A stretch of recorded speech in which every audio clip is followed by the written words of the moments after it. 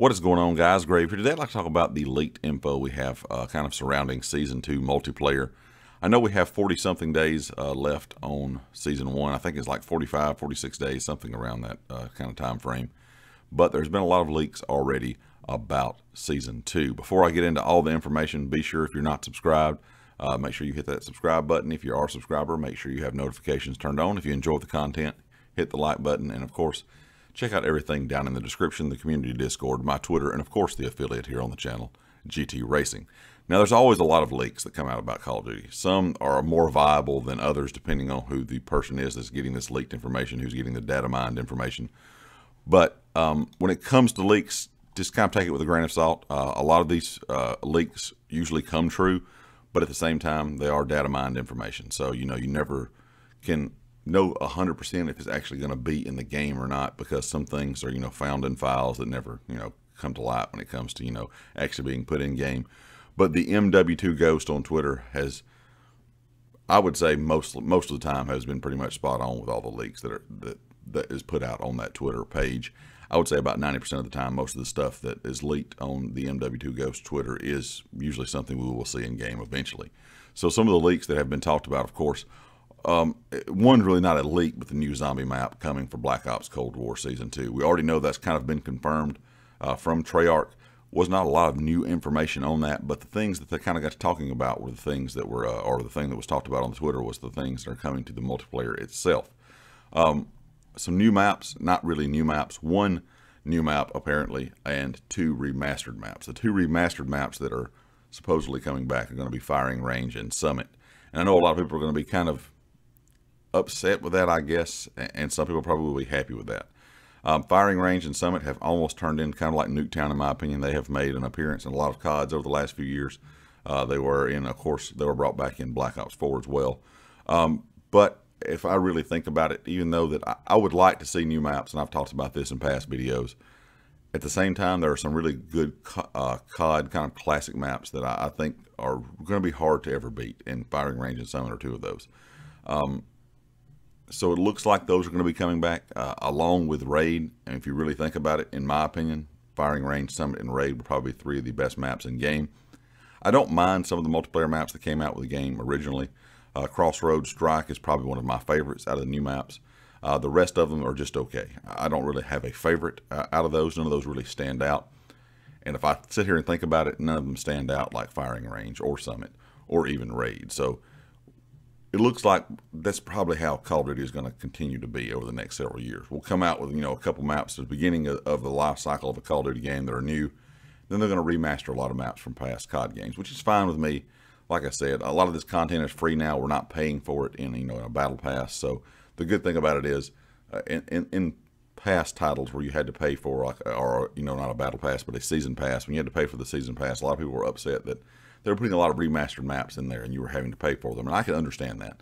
But now that we're getting free maps with all these different seasons, I think bringing back some of these, fan favorites, some of these classic maps won't be as bad, as a lot of people thought it was in the past. Leave me a comment, though, and let me know what other maps you would like to see kind of return. There's some other really good Black Ops 1 and Black Ops 2 maps that I can think of that I'd really like to see return to the game. And I'm kind of hoping they kind of get into that cycle of, instead of just bringing out a couple maps at the beginning of each season, maybe they'll start bringing out some maps at the middle of the season. But there are, like I said, three rumored maps, Firing Range and Summit, and one new map. So we may be getting three 6v6 maps in total when Season 2 is released. Also, some other news. We kind of have seen the screenshots that Treyarch even put out of a character using a flamethrower. Now, that is still rumored to be coming out, but another fan favorite kind of score streak has been seen in game as well, seen in the files. And the MW2 Ghost was the one that leaked this as well, and that is the K9 unit. Now, the K9 unit is probably one of my favorite score streaks overall out of any Call of Duty game. I don't know what it was. They were just really, really fun to use in some of those older Treyarch Black Ops games. And it is rumored to be coming out as well. So I'm not sure if we're going to get the flamethrower and the K9 unit, if it's going to be just one or the other this season. If it's going to be one, at the beginning of the season, maybe one a mid-season update for Season 2. But if the K9 unit does return, I think that's going to be a lot of fun to use. I mean, it's kind of, not as satisfying, I guess, in my opinion, if I think about it, to use it as it would have been in some past Call of Duty games because of the way the score streak system is set up in Black Ops Cold War. I call it kind of a participation award when you get score streaks in this game, because you really don't have to do much. I mean, as long as you play pretty decent, you're going to be able to get a good amount of streaks. I kind of wish they would go back with the old score streak system. You know, everything resets on death, but that's not going to happen. So I'm going to be kind of curious to see how high of a score streak this is. It's going to be the highest score streak in the game, because if the K9 unit is as good as it was in the past, it's going to be very, very interesting to see, you know, kind of what score you have to get them. Because if it's really overpowered, it's really strong, it's really good. Because a lot of the score streaks in the game aren't that great, in my opinion. The chopper gunner, it's just okay. The VTOL is not really that good. So some of these higher tier score streaks are not really good, I guess, as they would have been in past games. And if the dogs are actually insane like they were in the past, I think they could have a problem with, you know, people are going to start to say they're too easy to get or whatever the case may be. But of course, if it is the highest tier streak in the game, you know, we'll kind of have to wait and see. But hopefully the K9 unit will come out. The flamethrower, you know, it is what it is. I don't really care about the flamethrower, but of course, we have all heard the info about a lot of the operators' weapons, you know, that we had, the kind of specialist, the specialization weapons we had in Black Ops 4. A lot of those things have been found in the game files. And of course, we already have the grenade launcher, you know, the tube as one of the streaks, you know, the war machine kind of weapon. We have one of those as one of the streaks in game already. So are they going to start bringing back like the Annihilator pistol and things like that? I'm not sure. A lot of those things, like I said, have been found in the files.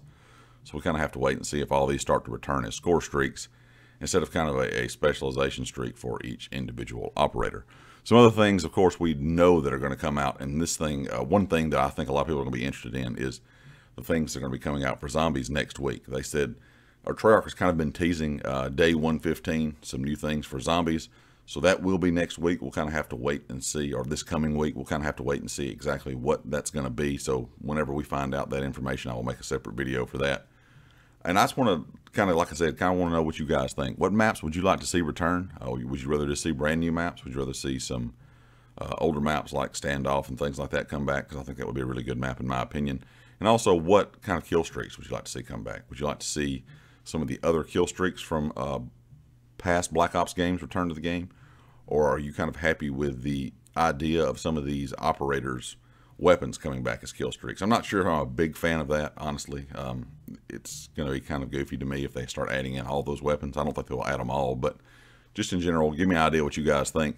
And of course, if you like the video, hit the like, and I'll catch you all next time. Peace.